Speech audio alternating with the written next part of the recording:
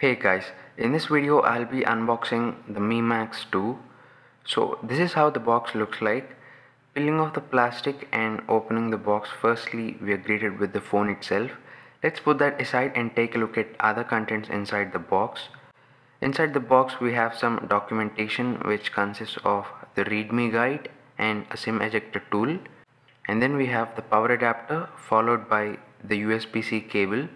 So here I am turning on the phone and going through the setup process, during which we will be asked to register a fingerprint, which just takes a few seconds to set up, and the fingerprint scanner, as you can see, works quite well. It's pretty fast.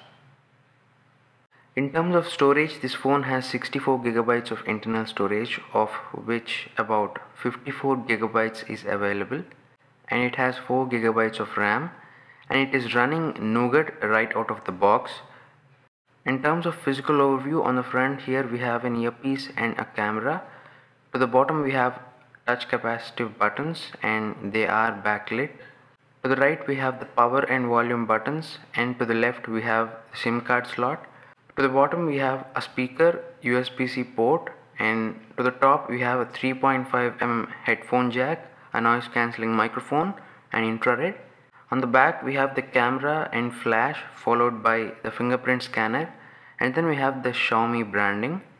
In terms of weight, this phone weighs at 210 grams, which might seem quite heavy, but that's because of the 5300 milliamp hour battery inside. So that's pretty much it for the unboxing, guys.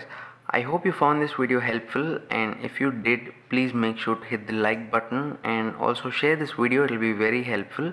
Make sure to follow me on Facebook and Twitter. Links will be in this video's description. If you are interested in more videos like this, definitely make sure to subscribe to the channel, and as always, thanks a lot for watching.